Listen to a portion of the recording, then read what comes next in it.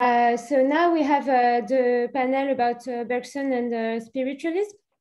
And I think the first ones who talk are Ties van Gemert and Johan Eland. May I? Oh, yeah. Sorry, before introducing those two speakers, I would like, first of all, to express my gratitude towards Mathilde and the University of Toulouse and say that I'm happy with the kind of collaboration we have now with the University of Toulouse, thanks to Charles Wolfe also. And I don't know whether it was mentioned, but I think this collaboration, for me at least, started with a research project at the University of Ghent about vitalism, a counter-history of biology, which studies vitalism in the kind of, perhaps not a montage way, but as a kind of assuming the figure of the negativity. It's a counter-history of biology, and there are lots of things to say indeed, epistemologically, axiologically, regarding the theory of nature.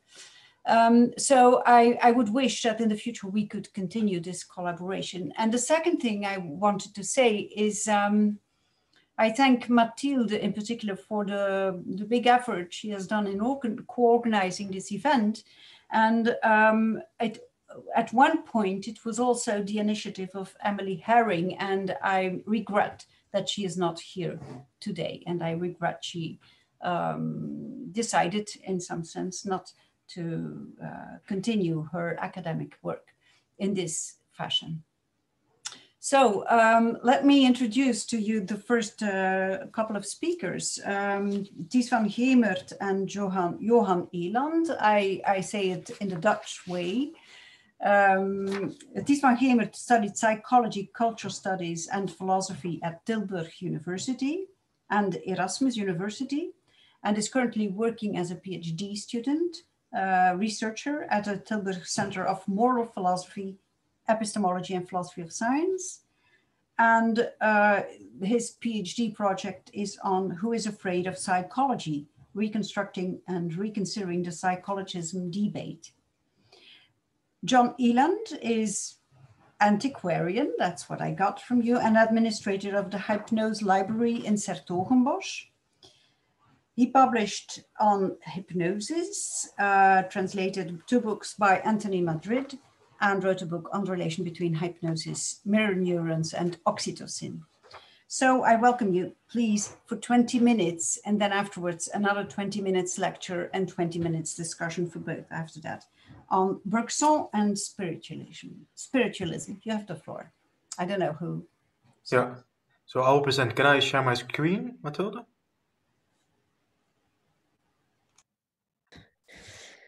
Alors,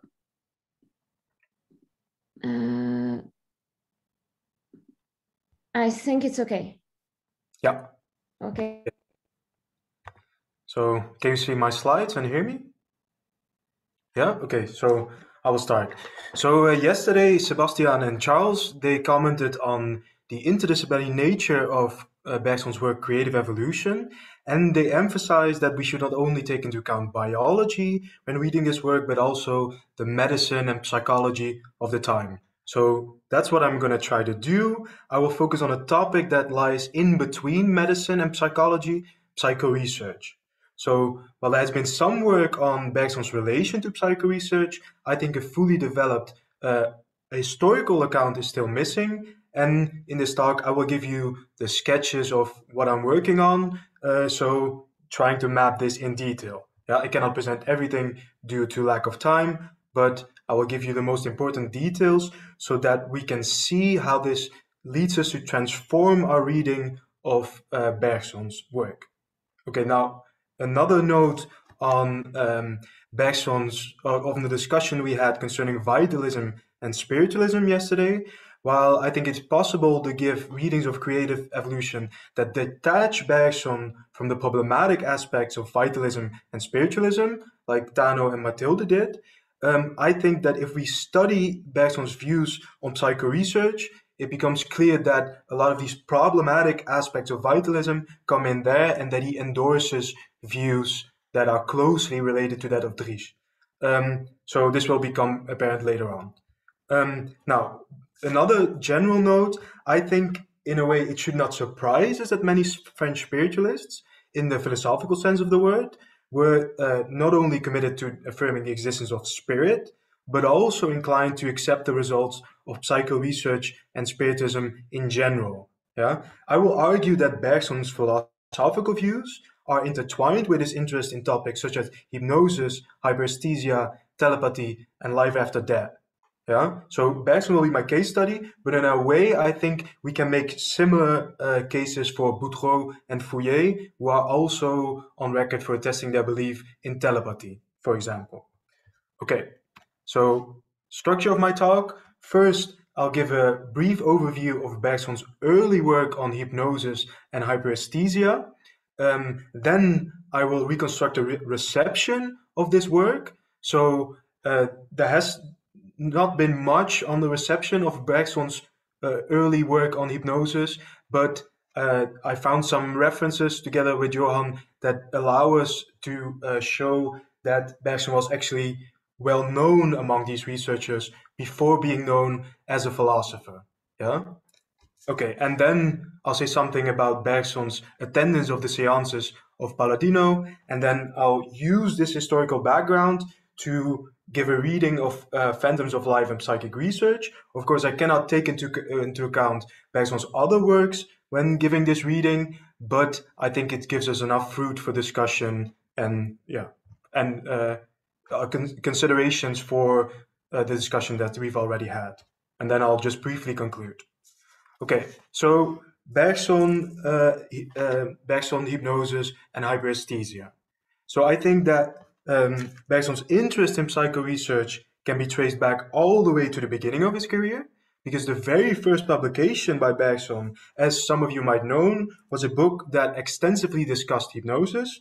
In 1883, he published a translation of James Sully's Illusion, a Psychological Study, so the book you see on the left.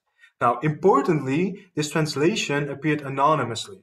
Now, we can only guess the reasons for this, but I think one of the reasons is that hypnosis was a controversial topic at the time, and that an early career researcher like Bergson might have some second doubts about writing on such a topic at this point in his career. Okay, so then what we know from Soulez and Gauguin, we know that Bergson took part in meetings devoted to hypnosis at his time at Clermont with the physician Moulin. Then he also contracted the habit of reading psycho-research, so papers and books. We know that he was reading Frederick Myers and Frank Potmore, who were two influential members of the British Society of the Psycho-Research, and he was reading other books, but I will restrict to these two examples. Now, this early passion resulted in a lifelong habit of reading books and journals on psycho-research. This is confirmed by his in his presidential address at the BSPR, so British Society for Psycho-Research, affirmed by his loan history, and is clear from his correspondence. Now, eventually, this early reading and the meetings at Moulin's home led to his own research on the topic. And in July 1886, together with a certain Robinet, he did a hypnosis experiment with two adolescent boys. The results were published in November 1886 in Revue Philosophique de la France et de l'Étranger, a journal where much discussion on psycho-research had already taken place, by Richet and Bonnet, for example, who were also authors that Bergson was reading at the time. Now, Bergson begins the article by noting that he had learned from a Dr. V, once again somebody who stays anonymous, so this is characteristic, I would say, about experiments where there's someone reading a book on the one side of the room, so take a look at the picture in the middle, and another hypnotized person on the other side of the room, yeah, so the person in front, who is asked on what page the book is opened. So the idea is that if somebody is hypnotized, that person is able to receive some thoughts from the experimenter. Now, according to Bergson, the experiment of Dr. V showed that this was possible and that the hypnotized persons could name the pages of the book. Now, Bergson basically wanted to replicate these findings, and indeed, after he had hypnotized the boys, they could tell Bergson and Robinet on what page the book was opened. Now, crucially, Bergson did not explain this finding by a sixth sense or telepathy, which were the common explanations of the time. So other people explained these findings in this way, but he explained it by hyperesthesia. According to him, hypnosis effectuates hyperesthesia, and these boys become so sensitive to sensory input that they are able to read the page number in the cornea, like you see on the picture, of the researcher. So their eyes have become extremely sensitive. Now, to test this, he did an additional experiment where he asked subjects to tell him what certain microscopic photos presented. So you see them on the right. These were very tiny photos that could only be made visible with a microscope, but according to Bergson, because these boys were hypnotized, they were able to do that without a microscope. Their bare eyes could tell, gave them enough input so that they could reconstruct what was on the photos. Okay, so Bergson ends this article with arguing that this explanation, hyperesthesia, can also account for previous findings by Richet, Janet, and Bounès. They did similar experiments. I can say something about that in the discussion if you want. But in some, Bergson thus uses hyperesthesia to explain cases of telepathy or clairvoyance. Now, a lot of researchers have concluded from this that Bergson was thus skeptical of psycho-research from the start, but I think this is not the case, because he is clear near the end of the argument of the article, and I quote, "Cases of mental suggestion," so this is you can roughly take this as thought transference, have been observed by competent and critical researchers. Therefore, it seems difficult to contest their existence. Yeah, so he's clear these phenomena are real. Now, after the article appeared, Bergson received a reprimand from the Inspector General of Education of the time, Alphonse Dalou, also a spiritualist philosopher. And it should not surprise us because, like I said, psycho-research was controversial at the time. Dalou, as Gauguin and McGrath in making Spirit Matter show, was quite important for Bergson at this time of his career, and thus we can imagine that he was not happy with such a young, promising philosopher spending time doing these kinds of experiments. Now, in a footnote of his review of Fourier's Freedom and Determinism, in the next edition of the review, Dalou explains his position in more detail and names Bergson. So here he says that he had asked the editor of the review if he could discuss a question that has become pressing among the philosophers and the public: hypnotism.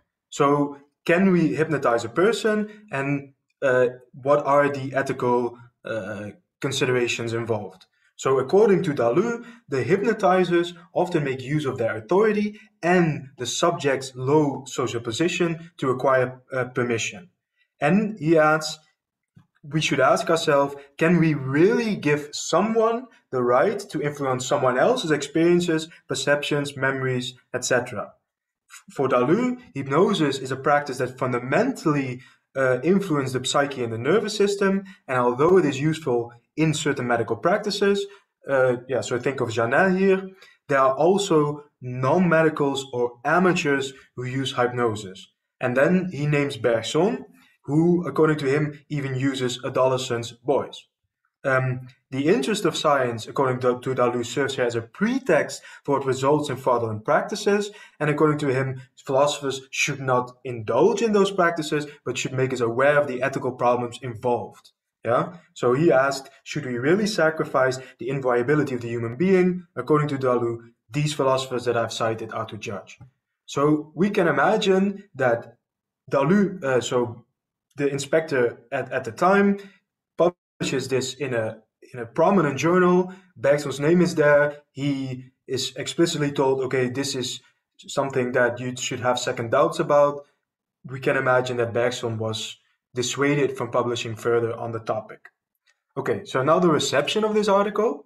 So Dalou was not the only one who commented on this article. The next year, Myers, so he's one of the founders of the BSPR, after an exchange of letters with Bergson that I've unfortunately not been able to consult yet, wrote a 2-page comment in the journal Mind, so that's in the right corner. He gives his opinion on Bergson's experiments. So from the start, we should keep in mind that Myers was critical of Bergson because Bergson attacked his own findings, right? The critique that Bergson gave, so we can account for telepathy with hyperesthesia, could also explain the findings of Myers.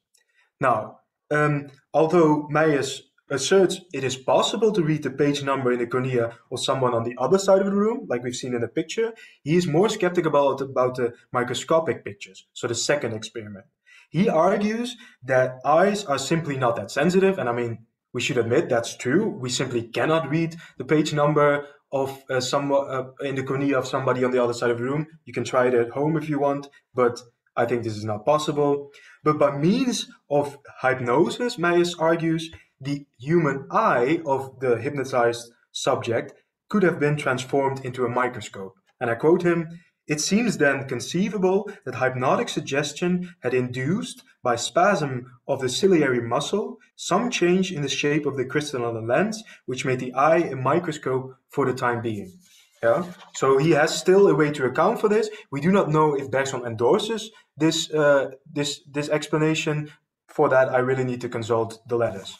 So while Myers does read Bergson as a critique of psychoresearch, there are others who actually cite him as evidence for parapsychological finding. So Janet quotes Bergson as evidence for the existence of a dissociated consciousness in his 1889 book Automatism, so that's the second. Then James, in Principles of Psychology, the first edition, cites Bergson, and I quote, "One of the most extraordinary examples of visual hyperesthesia is that reported by Bergson." And then Joseph Delboeuf, important psychologist at the time, also quotes Bergson, and interestingly, the German materialist Ludwig Büchner also praises Bergson's article in 1887. Yeah, so this was before the publication of Bergson's first book, and most bibliographies of Bergson that I've seen do not give an account of these. Although I cannot discuss what they say about Bergson's article, it is clear, I think, from this that Bergson had a reputation among the community of psychoresearchers before the publication of his first work, and in a way there were, because these were widely read, the review especially, that philosophers associated Bergson with psychoresearch before he was even known as a philosopher. Okay, so this is the first part of the historical background. Now I'll move 10 years ahead in time and discuss the seances of Eusapia Palladino. So in 1900, there were some researchers in France who were attempting to create an institute similar to that of the BSPR. And in 1900, 22 members came together, 22 researchers came together, among them Bergson, Richet, and Janet, who wanted to create such an institute, like the BSBR. Now, the next year, the IGP was founded, and Bergson became a member of a study group devoted to, and I quote, "to the exploration of the still undefined forces at the frontiers of psychology, biology, and physics." Yeah, so here you see the still undefined forces is the study of still undefined forces is the aim of this study group of which Bergson was part, and we will see this expression return in his presidential address at the BSPR. And in addition, we here see that it is not simply situated in biology, this psychoresearch, but also physics and psychology. So the interdisciplinary project is clear. Then, in addition, Bergson was part of an exclusive secret club called the Club of 13 that met every Thursday to discuss psychoresearch, and among them was Émile Boirac and Eugène Osti, both prominent psychoresearchers who discuss Bergson's work in relation to psychoresearch, and Bergson also discusses some of their work. Now, in 1905, the Institute began a project, a 3-year project with Palladino.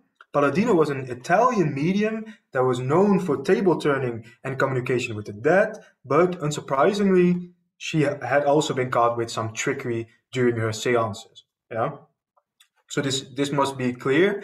Before she came to IGP, she was already known for fraud, etc., etc. So Bergson attended 4 or 6 sessions, we're not sure, and he observed some supernatural phenomena. Like I will quote from an interview where he explicitly said that.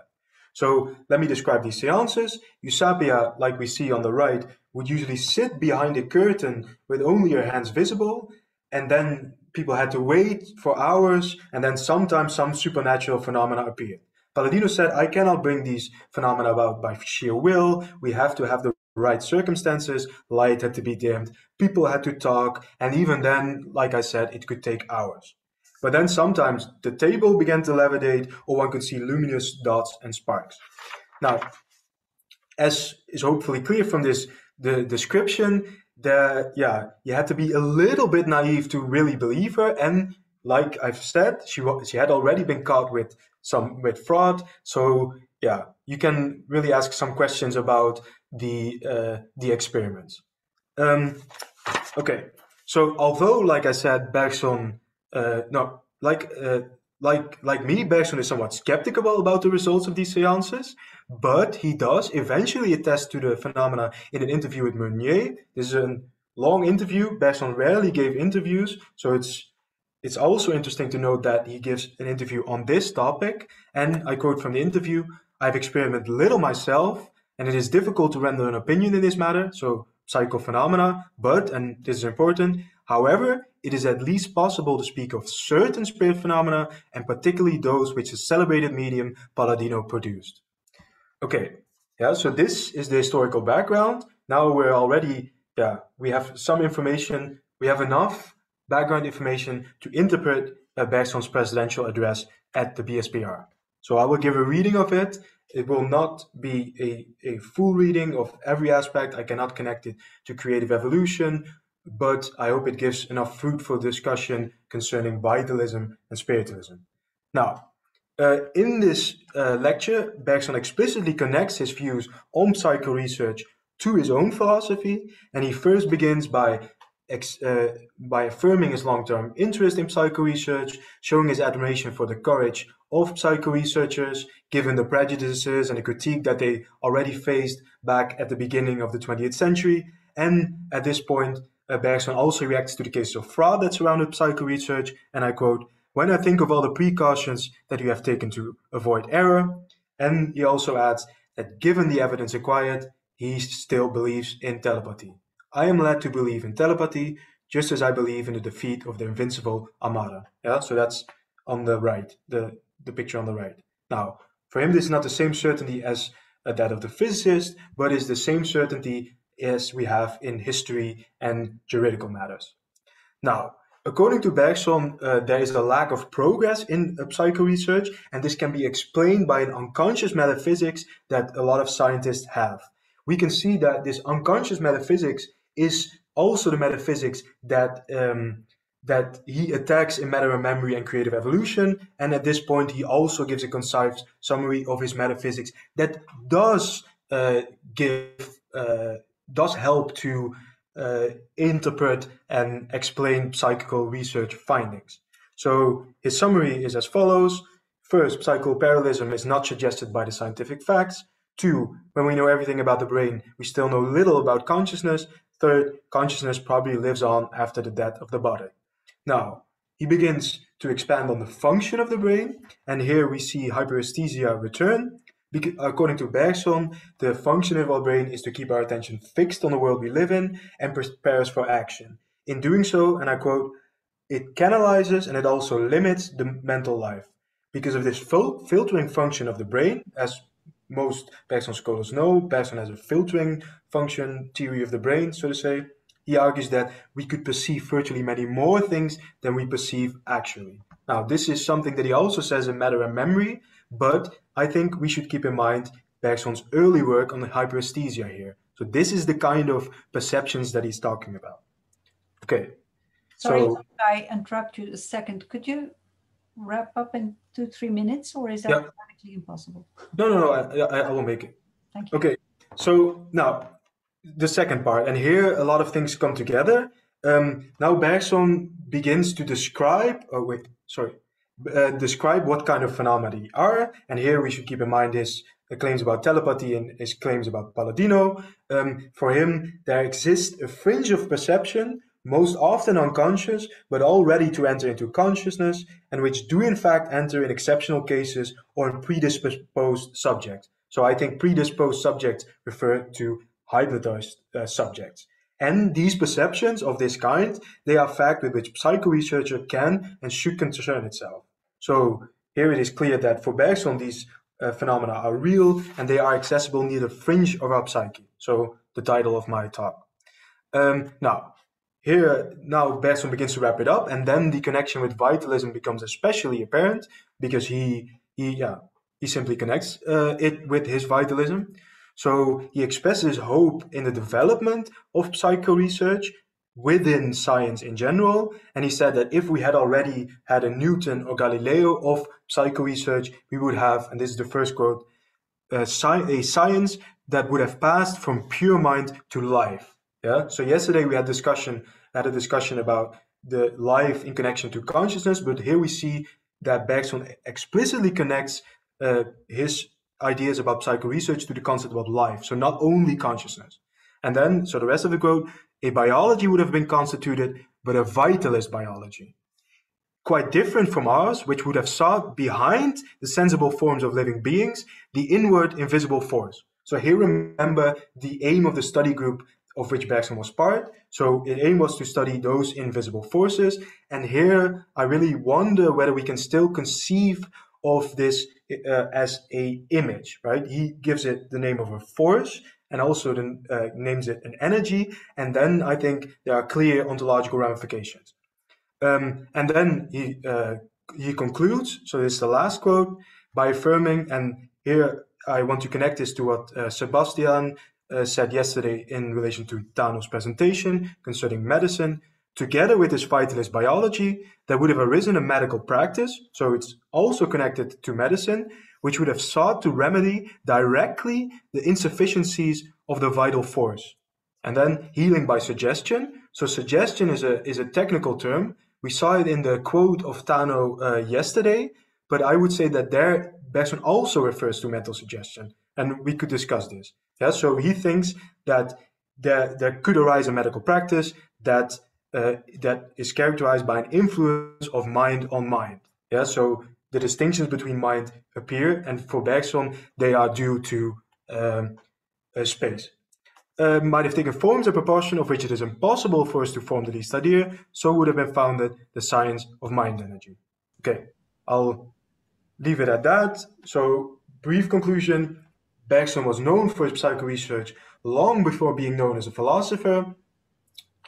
Although Bergson often does not discuss the two in the same work, we can reconstruct the relation if we pay careful attention to history. And I think a reason why he did not do so himself is because it was simply a controversial topic. Remember the reprimand by Dalu. So what can we conclude from this? I think that when Bergson speaks of life and when assessing his vitalism, we should keep in mind all the psychic connotations, the ramification of his belief in the continued existence of the soul, and his belief that minds can communicate through other senses. Thank you. Thank you. Thank you very much for this very interesting talk, which I'm sure will awake lots of questions, but we postpone the discussion just for now and give first the floor to Jack Hanson, our next speaker. Let me identify him here. Okay, sorry. Jack, you are a PhD candidate in religious studies at Yale University. You received your MA at the University of Chicago and BA at Suffolk University, Boston. And your dissertation was titled Rituals of Reason, focusing on a series of philosophers of the 19th and 20th century who appealed to Catholicism. And your lecture will be about vitalism and Catholicism, thinking through a counterculture. You have the floor, 20 minutes. Thank you very much. Could I meet the co-host? Or am I able to share? Sorry, you don't have to be a co-host to Okay. be able to share. Oh, very good. It should work. Yeah. Okay. Can everybody see this? Yes, I can. Okay, very good. I need to start with a couple of caveats. First, a very practical one. My internet went down this morning. Can you put your presentation in presentation mode? Yeah, sure. Which will make it easier to see. Yes. Thanks. Sorry. That's okay. Thank you. Better? Yes. Yes. Okay.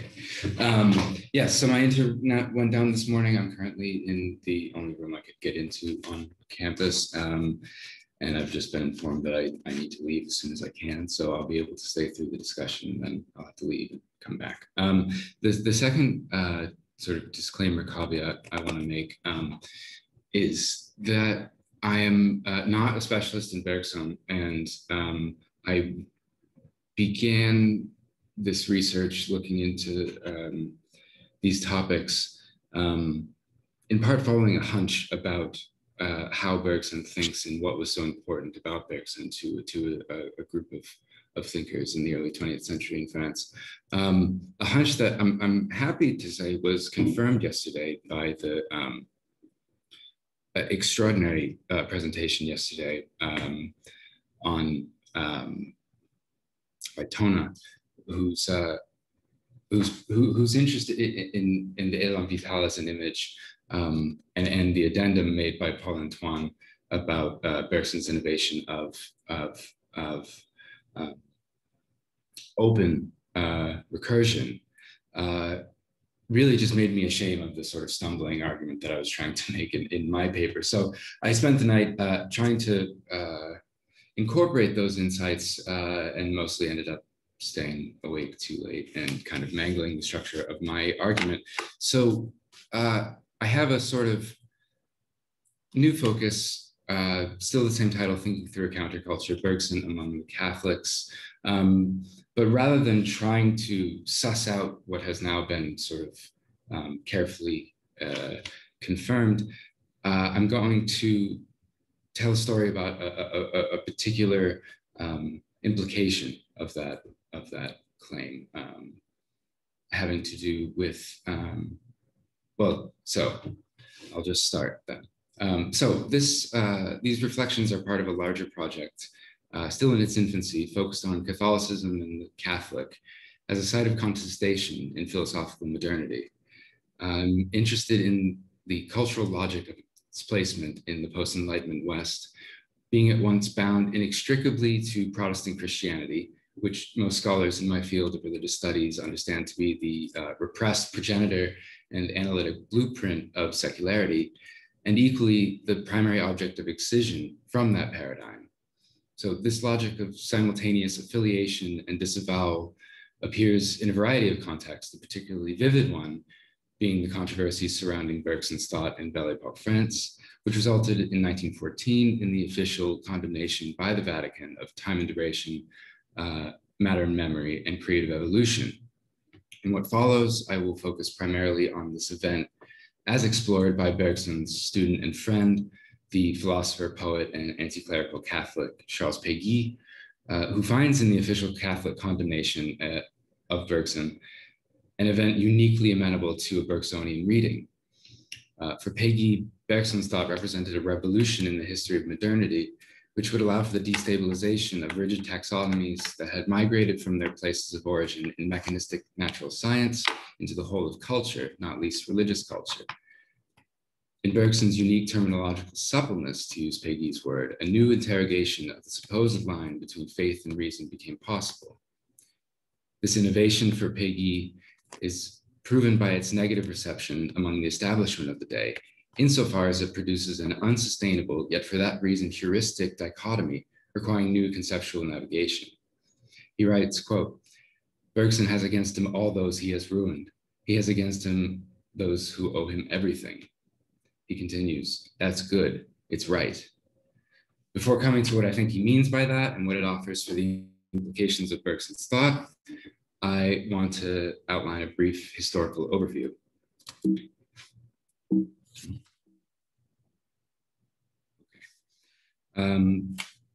By the time of Bergson's condemnation, the church had been waging a war on modernity for over a century.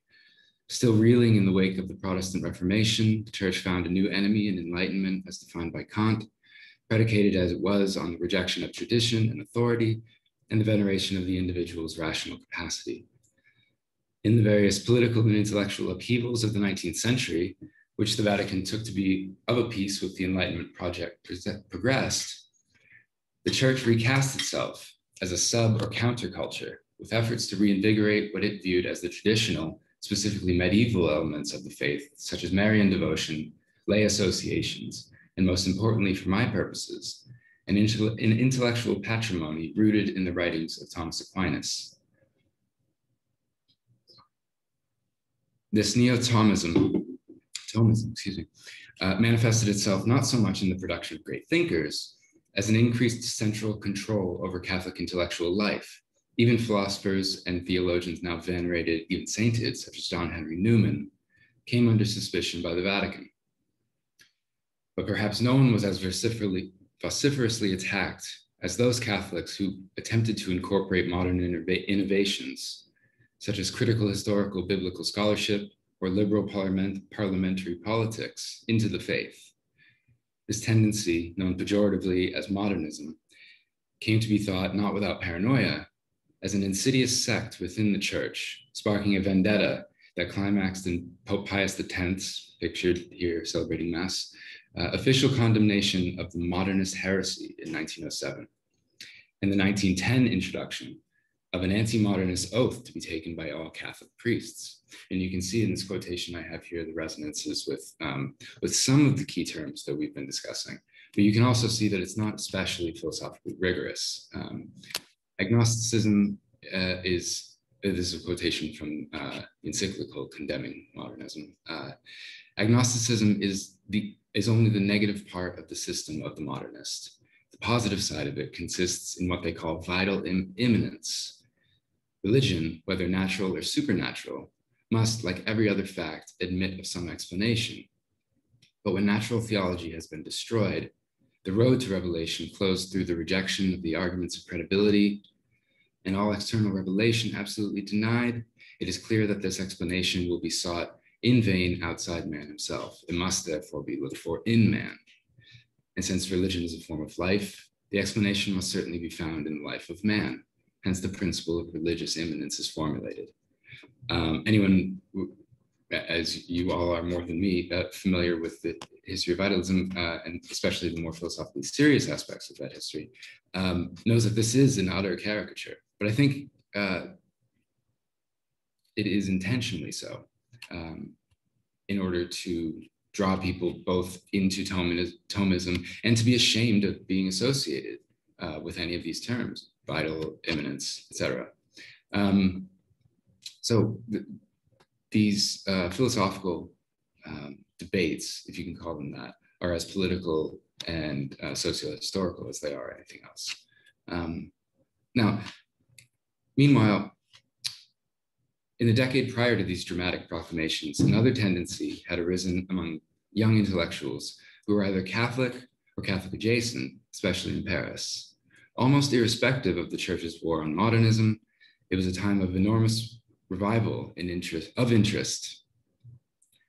in Catholicism among French intellectuals. And with the publication of Matter and Memory and his ascendancy to the ENS, Bergson came to represent a means of navigating between both reactionary Catholicism and what they understood to be, quote, pseudo-scientific positivism, typified by Littré, for example, as Maritain put it, of literary, historical, and philosophical academic life. Above all, what attracted these students was what they took in Bergson to be a new way of accessing the absolute in thought, and so providing a new foundation for a rapprochement between theology and philosophy. By the second decade of the century, however, the reception of Bergson among Catholics had shifted. The establishment of the church, always wary of the perceived affinity between Bergson and modernism, began to vigorously investigate his influence among the youth after an explosion in popularity of his work following the 1907 publication of Creative Evolution. Meanwhile, some of those who had once been disciples of Bergson's turned against their former teacher. Perhaps most consequential of these apostates, as it were, was Jacques Maritain, whose first major text was 1913's La philosophie bergsonienne, a strident attack on Bergson, which characterized the thought he had once found so invigorating as an inadequate system that invoked the absolute as a smokescreen for its devaluation of the intellect. Sort of classic neo-Thomist rhetoric of the time, and he had fallen under the influence of an especially energetic manualist theologian. Henri Massis, another former student of Bergson, was perhaps even more responsible for the final turning of the tide against Bergson among Catholic intellectuals. After his own conversion, Massis was the anonymous author, under the pen name Agathon, of Les Jeunes Gens d'Aujourd'hui in 1913, one of several quasi-sensationalist enquêtes into the intellectual lives of students under the influence of Bergson that was published in the popular press.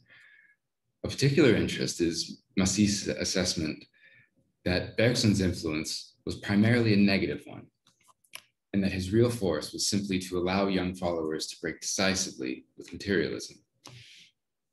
As, again, Raisa Maritain puts it, Bergson's influence had passed from the philosophical field to the field of religion and dogma. Bergson's young followers thus made the position of religious modernism rest on a seductive philosophical basis. The Agathon enquête had revealed the tendencies of an important group of young intellectuals who fervently embraced the doctrines of Leroy, student of Bergson's, La Bretonnière, and of Maurice Blondel. The relationship between all of these thinkers is complex, and as usual with anti-modernist rhetoric, this groups together people unjustly and indefensively, finally. Indefensively, excuse me. Such a denunciation, combined with the less surprising attacks of anti-Semites like Charles Maurras and l'Action Française, provided solid ground for ecclesial authorities to begin official proceedings of Bergson's condemnation. The decree, which came in June of 1914, declared Bergson's then published text anathema, describing his doctrine of freedom as particularly dangerous, in that it was predicated not on the rational alignment of one's soul with the will of God, but rather a spontaneous exercise of choice, which, without a horizon of transcendence, becomes indistinguishable from determinism and fatalism. We heard yesterday several of the many available refutations of this assessment, but it's worth noting that these indictments chime remarkably well with those made by earlier Christians, such as Jacobi, against Spinoza during the so-called pantheism controversy, which also directly preceded a Catholic revival. I just leave that as a free association. Now, at the center of these developments was Péguy, who in 1907 returned to his boyhood Catholicism after over a decade as a very public atheist and socialist. But while many of his friends and peers made conversions that included a repudiation of Bergson as well as a rightward political turn, Péguy remained both a socialist, if one estranged from the mainstream of left politics, and an ardent admirer of Bergson, whose defense he took up with renewed vigor in the face of such overwhelming hostility.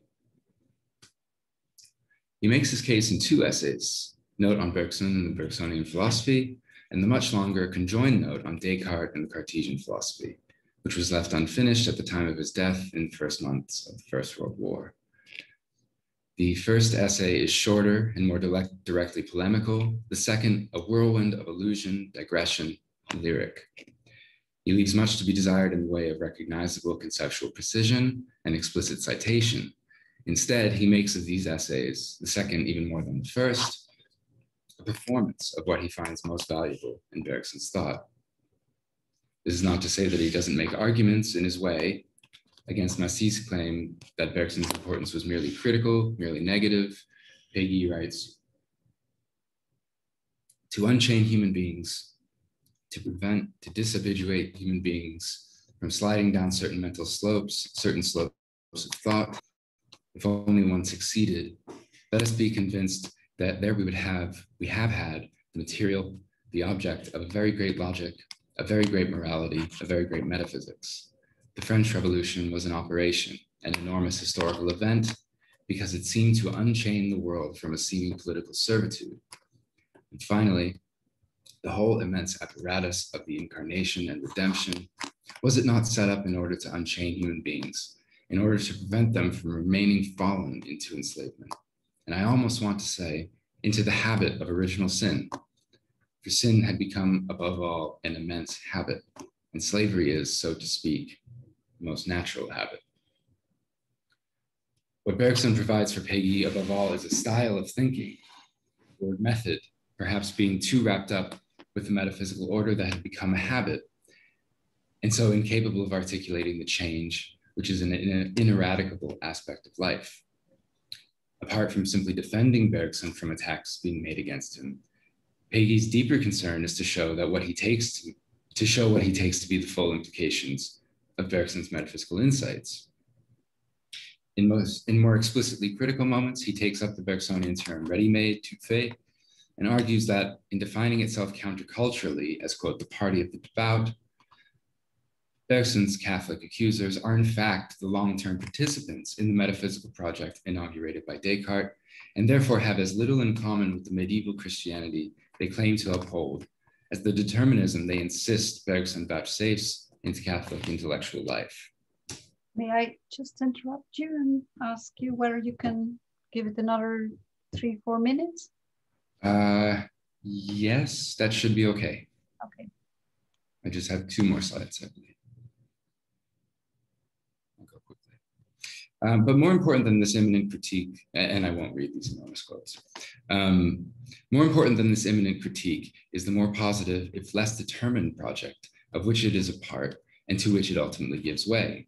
Taking inspiration from Bergson's use of heuristic dualisms, as for example, between idealism and realism in the introduction of Matter and Memory, Peggy explores a variety of oppositions, from Christian and pagan in Corneille to Louis IV and Philippe le Bel, in order not to take sides or even weigh their respective merits, but rather to show via exhausting, not to say exhaustive repetition, the inevitability of the emergence of new terms which do not simply eradicate prior oppositions, but rather transform the structure of their relations such that they more fully reveal the aspects of the real which they had come to cover over.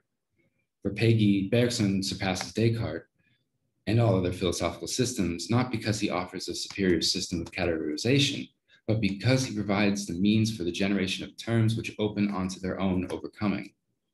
But this is not a dialectical overcoming, since for Peggy, Bergson provides a way of thinking holistically, which is to say, of retaining even inadequacies and failures within a more adequate, more successful articulation. Okay, so this is where I would have read this long quotation about habit. Now, for Peggy, speaking as a Catholic, Bergson offers a new way of understanding Catholic self-articulation. But there's not a hint of triumphalism or supersession in this offering. Instead, to reiterate, it provides only a new mode of relation, or more to the point, a new capacity for the continual renegotiation of relation. And this is my final slide. It is impossible to quote Peggy adequately. He runs on for hundreds of pages, turning over minute variations on themes until they seem utterly exhausted, only to turn without warning onto another theme, perhaps linking the two together dozens of pages later, perhaps not.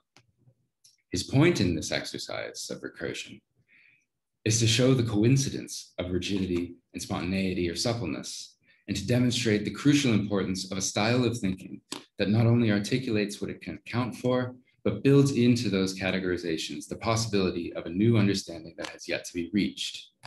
These essays are therefore not simply defenses of Bergson, they are attempts at an exercise of the Bergsonian style, attempts which met with the approval of Bergson himself, if only in private. A persistent condition of their friendship was the stable, if somewhat uneasy, coexistence of Bergson's reserve with Peggy's daring, to put it politely. By taking this style into realms Bergson never went, Peggy also means to show the centrality of the philosopher's insight into what is perhaps the defining feature of modernity, namely the naming of history. Thank you for your patience. Thank you. Thank you very much. Now we have about 20 minutes time for discussion. So I give you the floor. I see whether there are questions. Can you see, can everyone see the questions from the Q&R? Or, yes, I think we can, but maybe we should read it because I'm not sure that, I think it's just us that sees it. Okay, let me start with the question by Hisashi Fujita. Thank you, Thijs and Johan. I agree totally with your conclusion too. Writing myself on this topic in comparison with Freud's metapsychology, I have so many things to say, so do I. But let me stress only this. I think that this attitude of not being afraid of parascientific subjects and trying to deal philosophically with the problems of telepathy and hypnosis up to the very edge is essential to Bergson's philosophy. It is present not only when dealing with the problems of mysticism in two sources, but also already when dealing with the problems of vitalism in creative evolution, with the problems of pure memory in matter and memory, and with the problem of duration. One of the proofs, the notion of suggestion, plays an important role for all of Bergson's philosophy. So perhaps Thijs, and Eland is back.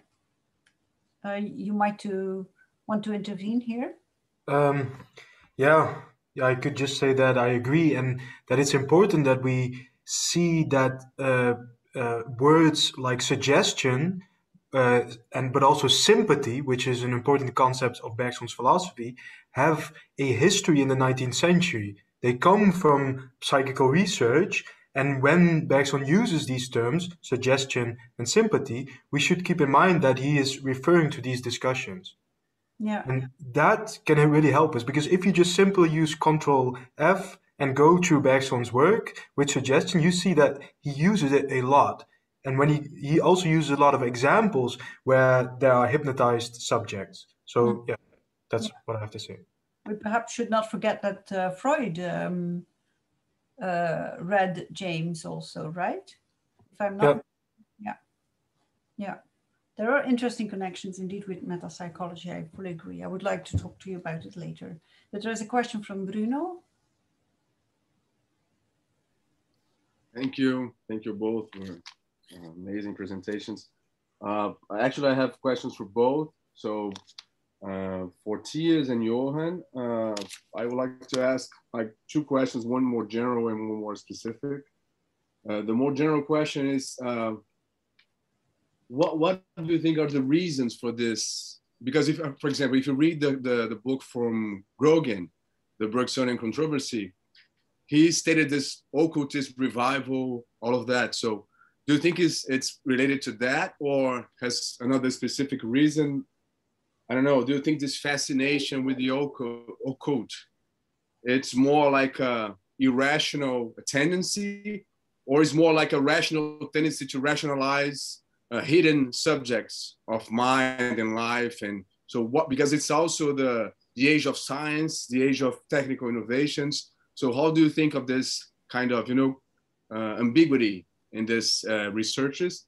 Another question is more specific, because in the passage that you quoted about when Bergson states in the text Phantom of the Livings, when he states this healing capacity by suggestion, if you read the critical edition, I don't know who did, but they say that it's related to psychotherapy, and I think it's completely misleading because it's more like suggestion, right? Like telepathy and spiritual suggestion. So what do you think of that? And because it's quite extravagant, right? So that would be the questions for Thijs and Johan.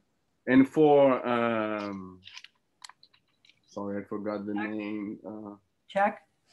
Jack, sorry. So for Jack, amazing topic too, really interesting. My question would be like, I don't know if you were aware of the correspondence between Bergson and the father Tokedek about immanence and transcendence. I always thought that this letter is really weird, because it's like Bergson is denying his immanentist tendency is stated in pre-revolution to a priest. So I don't know, what do you think? You think it's more related to philosophical reasons, like the rejection of the doctrine of Spinoza or Spinozism, or it is more like, because at the end of the discussion with the father, with the priest, he agrees with him, with the priest, right? He said, no, the creation that I'm stating is a transcendental creation. So do you think this is due more to a philosophical question, like denying of Spinozism as a doctrine, philosophical doctrine? Or do you think it's more like for religions, theological reasons, to be more aligned with Catholicism? Because Bergson was a Jew and he tried to be converted, but then he denied the conversion. So what do you think of this? So this will be my 3 questions. Thank you very much. Perhaps Thies first and then Jack? Oh, maybe Jack can go first? As well. Jack, go on. Okay.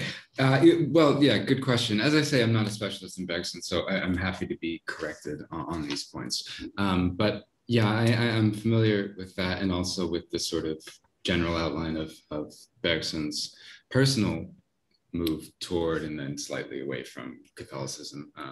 And there's some suggestion that he did finally make a deathbed conversion, but who knows about those? At bottom, I think this is something that Peggy is pushing on, which is that the conceptual equipment to describe the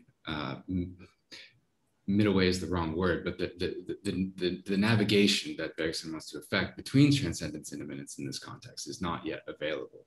It's been thoroughly eradicated by Neo-Thomism and also by the sort of long history of modern philosophy, especially in its prevailing mechanism, as it were. And I think the term that comes to be used much more frequently and is now, and has been for 20 or 30 years, a sort of hot topic in Catholic theology, is the question of participation. And so the extent to which there's the distinction between transcendence and immanence is a false one. There are links to, so the last thing that I'll say is that to frame the question as whether it's a philosophical problem or a theological problem is sort of precisely the problematic that Peggy sees Bergson as helping us overcome, because it has roots both in Descartes and in, say, Luther's doctrine of total depravity, where there's an utter disjunction between creator and created. The Catholic vision is a much more attenuated division. Okay. Thies? Yeah, so I'll start with the second question concerning the relation to psychotherapy, or at least what is in the critical edition. Yeah, I think in a way there isn't a lot of research yet on psycho research in France at the time. Although there's some, and I think in the last couple of years there have appeared some good books, Unruly Spirits, etc., etc. But I think what for me really helped is reading Ian Hacking's Rewriting the Soul as a description of the period in which Bergson was educated and at which he received his education, right?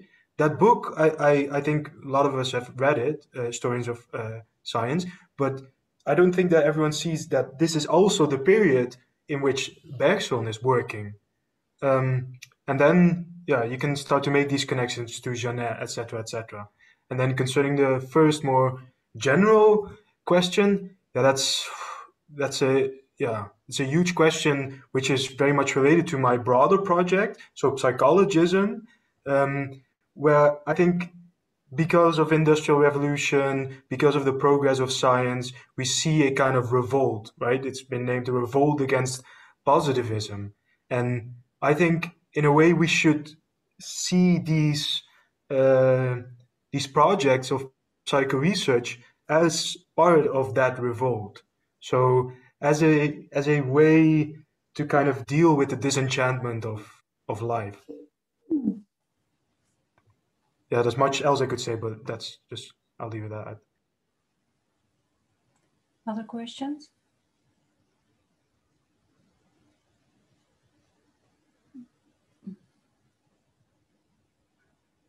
perhaps I can ask a small question about the first thing. Ties, what you have been talking about made me think of the relation between Swedenborg and Kant, as if there's something you have to go through in order to arrive at a certain point. The second thing is about the history of psychoanalysis. And indeed, it rejoins a little bit with the other talk, because the Jewish background of Freud and then the Catholic background of Lacan. And I wasn't aware, I must admit, that that period, the beginning of the 20th century in France, had that whole debate on Catholicism and, well, that revival. Frankly, I didn't know it, but some of my colleagues in psychoanalysis did tell me that the background of Lacan is Catholic. And so just these two things. And in relation to suggestion, Freud had started from this idea of suggestion, and at one point came to see that in psychotherapy, he said at a certain point, when the patient accepts what you suggest, you can be sure it's not correct. So he adopted the kind of inverse method in psychotherapy. You cannot trust the fact that the patient accepts what you say as to the truth of what you're saying, even if there is something to say about the truth of the fact that he's accepting it. That's another thing, you know, that's the whole issue of transference. So there are too many things, and I would like to continue cooperate with both of you in relation to that, being interested in psychoanalysis, and I think there are interesting parallels. So it's not really a question. Yeah, I can say something real brief. So I think Charcot and the debate between the two schools on hypnosis is one of the connecting links, because in his lectures on psychology at Clermont, Bergson refers to this debate where he says that hypnotism is, or a hypnotized person is like the opposite of freedom. It's really interesting that he defines it that way, and of course we should keep in mind that these lectures do not represent his own philosophy, but it is interesting that he refers to that. So hypnotism opposed to free will, and then I think you could connect that to his first book, where freedom, of course, plays a central role. Yeah, okay. Thank you. If there are no further questions, I suggest we have a small break. Would it be okay till 4:30, right? I had just a small question, if there is still time. I raised my yellow hand. Sorry, Mathilde, come on. No, I have a question for you both, Johan and Ties. I don't know if you can answer it. It's an actual question I had myself, and I'm wondering if you had any hypothesis about that. But you quoted this very surprising text. For me, it's a surprising text, Phantoms of the Living, right, in English, Fantômes de Vivant.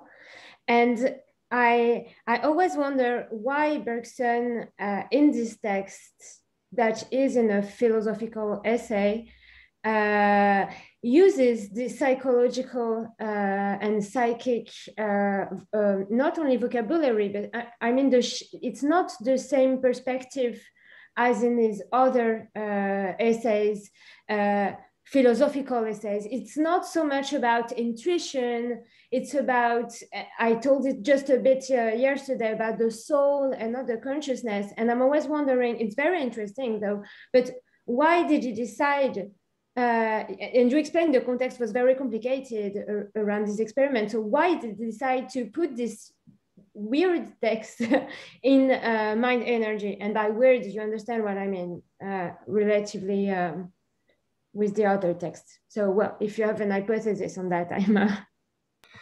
Oh, yeah, that's a very difficult question. Yeah, so, yeah, he really wavers between accepting psychoresearch, and this is quite triumphant, this lecture, or at least he sketches what psychoresearch can be and connects it to his philosophy. Yeah, I don't know, maybe this is just purely a sentiment. I have the feeling that because he had already he established his reputation at that time, and it kind of enabled him to make that gesture. It's not really an answer to your question, but I don't have a fully developed feel on that. Thank you. Okay. There are no questions in the Q&A. Okay. So I suggest we have a small break now